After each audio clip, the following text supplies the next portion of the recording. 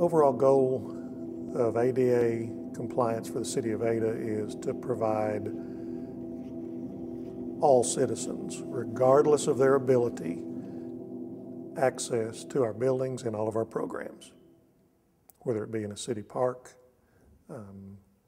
whether it be on a public street, or in a city building.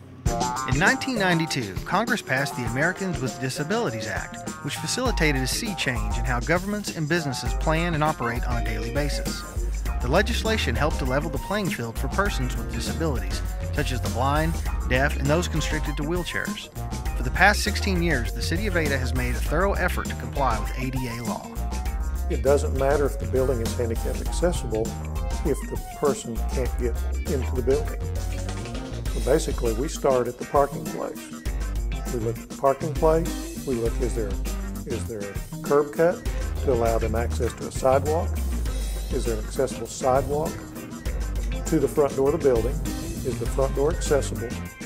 Once they get in the building, is there an area in the building that's accessible? Is there an accessible route to the activity that they're trying to participate in, to a restroom, to a courtroom, to a meeting room, things like that.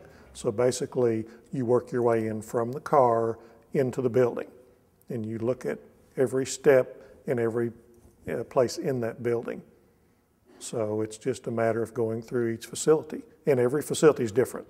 The Americans with Disabilities Act impacts every project the City of Ada undertakes, no matter how large or small.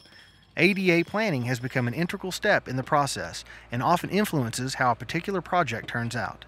A critical factor in this process is public input. Every new street project, every new building project, that's the first thing we look at, is that accessibility part of that, so we don't have to go back and redo anything. And then again, as we renovate anything and as we get input from the community, we look at those areas, because what we think may be a priority may not be a priority to somebody else. Something we haven't potentially thought about could be a priority. And we've had folks give us input and see things they'd like to be addressed, and that's a part of the process for the city to comply. We want to be a good steward of the citizens' money.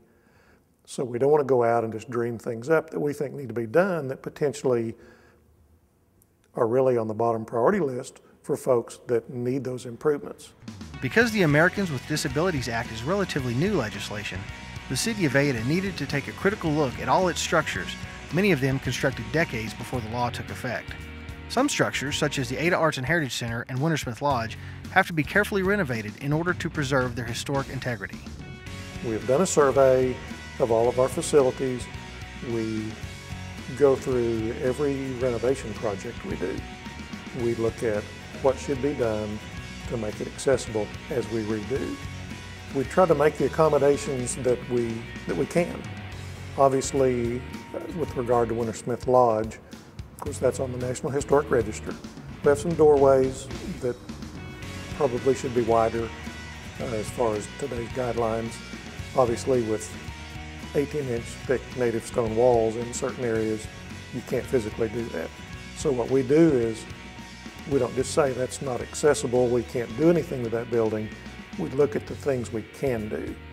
We look at the access, we look at the doors, we look at the restrooms, we look at all the things that we can do. We don't let that one barrier deter us from going ahead and doing improvements. It just may be that you can't do some A.D.A. compliance improvements that you could on a newer building. But you still go through and make a good faith effort to do every accommodation you can do in every building. In the case of Arts and Heritage, we've looked at accessible parking. We provided a concrete ramp to come to the front door with the appropriate landing. We've put an automatic door opener on that, and which we've done at City Hall and the library and Irving Community Center. Some of those buildings we've done that have a lot of access into those. Sometimes certain physical barriers simply cannot be altered or removed. In those cases, the City of Ada works to ensure that each and every citizen has the ability to participate in all its meetings, programs, and services. The idea, of course, is to include as many people as possible. You can't make every area of every building totally accessible. If you can't do that, you can provide that program in another area. You can move a program to help accommodate. We've looked at not only city buildings, park areas, things like that, but access around town. We've kind of prioritized and focused on what we thought were the core area of downtown, around the Aldridge, the post office, City Hall, the courthouse. We've also branched out into some of the connector streets, 14th Street, 12th Street, 10th Street, to connect folks. The city's done a tremendous number of street curb cuts in there and ramps across A.D.A. The city of A.D.A. isn't the only entity required to comply with A.D.A. law. As a government entity, of course, we have a bigger responsibility, I think, because we have citizen access to all of our buildings. What's really come about in the last few years, I think, is more awareness by businesses, schools, private enterprises that they have to comply. Cities have known for a long time that it's a requirement for us to comply, but it's taken a lot longer for it to trickle down through to the private sector, I think. And the private sector's done a good job at doing that. It's just been an awareness issue of what they really have to do and what they should do. In addition to buildings and sidewalks, there are many other areas in which the city strives to provide equal access. For example, the city has installed state-of-the-art crosswalk signals to aid the visually impaired.